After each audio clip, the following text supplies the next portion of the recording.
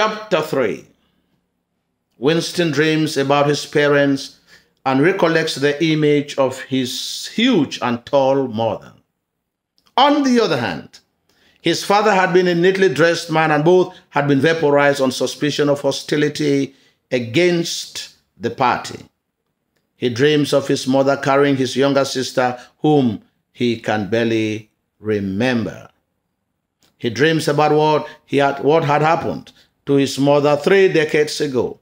She loved him passionately, although he had been a selfish young man.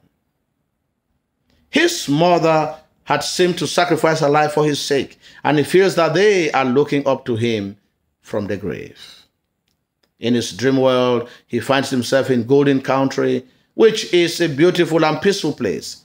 He also sees a beautiful dark-haired girl who runs towards him, pulls off her dress, and flings it at him. Winston wakes up, and the first word that comes out of his mouth is Shakespeare. Party members were given some privileges such as clothing allowances.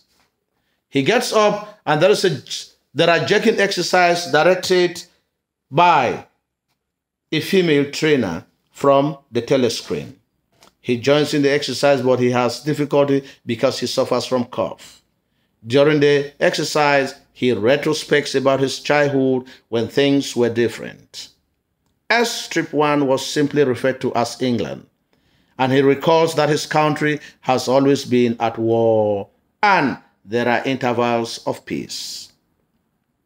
He recalls about an atomic bomb being dropped at Colchester. His family had taken refuge at the tube station.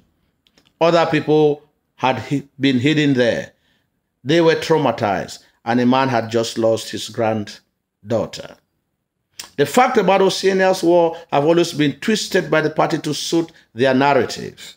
It is either they are at war with Eurasia or Eastasia.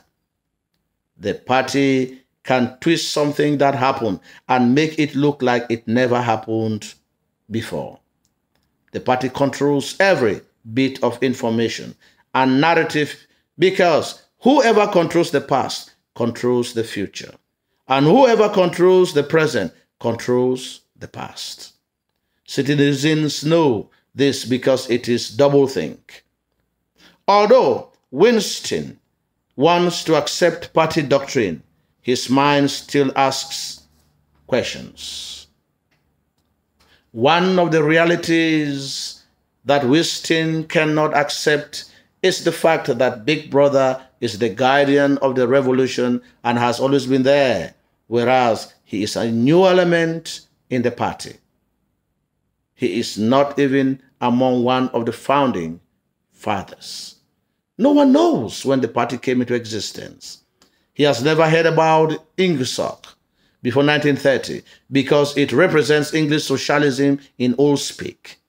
The party also makes citizens to believe that it invented airplanes, but Winston knows that airplanes had existed even before the creation of the party.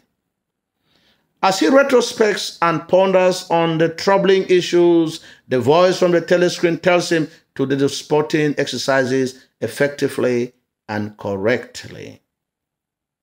This chapter is very important because it focuses on the manipulation of information and the manipulation of history by the party to suit its purpose and ideology.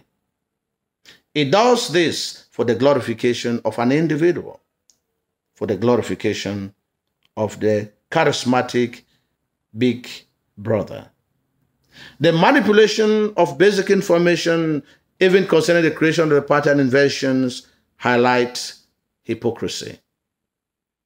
It should be noted that the party has total control of every aspect of life of the people in Oceania, to the point that the people do not even have individual lives.